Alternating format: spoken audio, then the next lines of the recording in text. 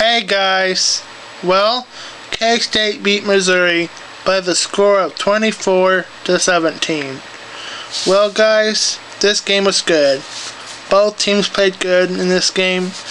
Missouri, I have to give them credit. They played good in this game, but their mistakes killed them in this game.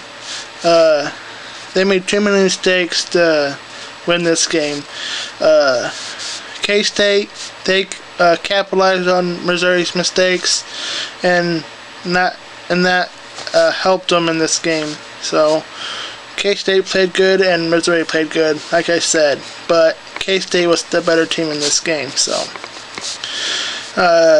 K-State moves to 5-0 now on the season, while Missouri falls to 2-3. So, but Missouri's still a good team. So this is the first 5-0 start for K-State since the 2000 season. So we're starting off this season good. So what else can I say about this game? Like I said, both teams played good in this game. There are only 2 turnovers in this game, 1 for each team, and both were interceptions. So that's a good thing that only 2 turnovers in the game. So that's a good thing. So Missouri's only turnover came on the very first play of the game. Missouri's quarterback, James Franklin, kind of threw it to the wrong person. He threw it to Ty Zimmerman, I think, and Ty Zimmerman kind of stepped in front of James Franklin and intercepted him, and took it to a very good field position for K-State. So that's I think that kind of rattled Missouri, I think. So that's a bad thing for Missouri, so, but a good thing for us. So that's the only turnover for Missouri, which is on the very first play of the game for Missouri. So that's a bad thing for them. So, but a good thing for us. So that's one of the biggest highlights for K-State's defense. So good thing for us, but bad thing for Missouri. So the penalties were okay. Missouri had 7 for 49 yards, while we had 3 for 13 yards. So that's a good thing for us. So what else can I say about this game? The penalties weren't a big factor. The Missouri turnover kind of costed them the game, kind of, and I think rattled them. But that's a highlight of the game, I think. I had 3 keys for a K-State victory, and they were I'll go over my keys for the 3 keys for victory for K-State. Key 1 is play great and balanced offense. I have to give them a B- in that. Colin Klein had most of the yards for the offense, but we still managed to spread up the ball out more evenly. But Colin Klein still had most of the offensive yards. So I have to give key 1 B-.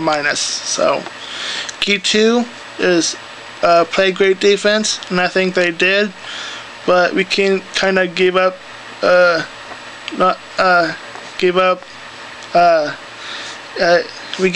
2 easy touchdowns in the 4th quarter, I think.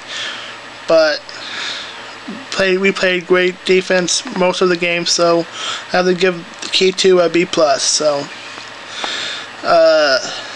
key 3 was control the tempo of the game, and I think we really did that.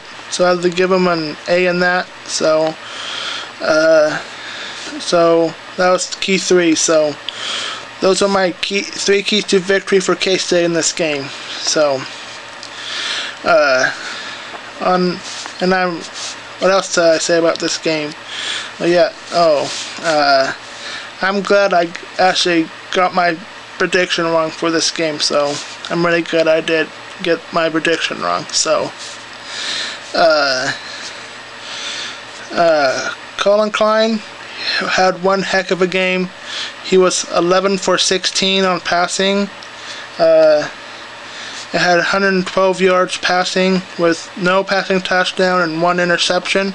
While he had 24 carries for 45 rushing yards and 3 rushing touchdowns. So he had a good day.